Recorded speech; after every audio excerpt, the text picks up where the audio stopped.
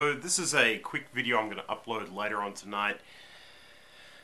Somebody emailed me on, or private messaged me on YouTube asking about bail. Now, bail comes from commercial law. Now, commercial law is the Uniform Commercial Code, and that is otherwise known as Admiralty law, and it's practiced in the majority of courtrooms in the United States of America, Great Britain, the Commonwealth of Australia, and Canada.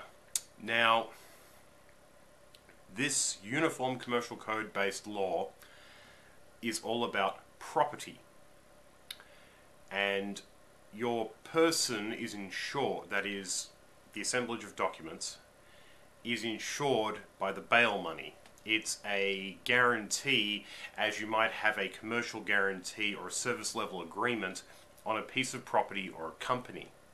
So essentially, when a judge says there's an active risk of flight, which is loss of property, endangerment of other people's, which is, a risk for other pieces of property, or anything else, then they will ask for a surety against what they think is the risk that you pose.